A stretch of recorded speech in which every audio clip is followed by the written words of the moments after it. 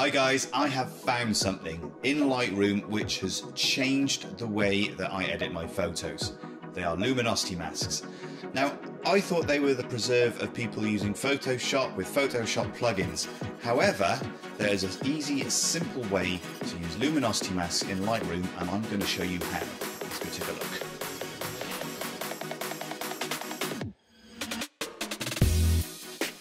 So I want to take a look at this photo in Lightroom and put a luminosity mask using the graduated mask here.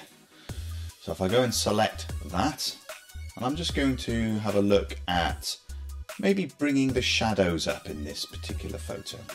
So I'll select shadows. Then what I want to do, I can put it at the side of the photo.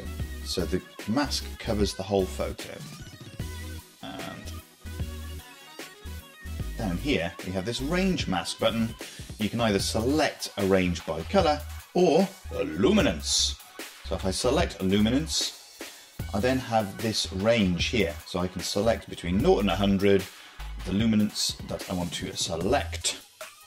As you can see at the moment, it's selecting most of the photo, but if I want to do the shadows, I'll go and bring this slider down and ba-boom. Okay, you can see I've got slightly dirty sensor, but I have been out in the wild for a week at this point. So you can see which of the shadows have been selected.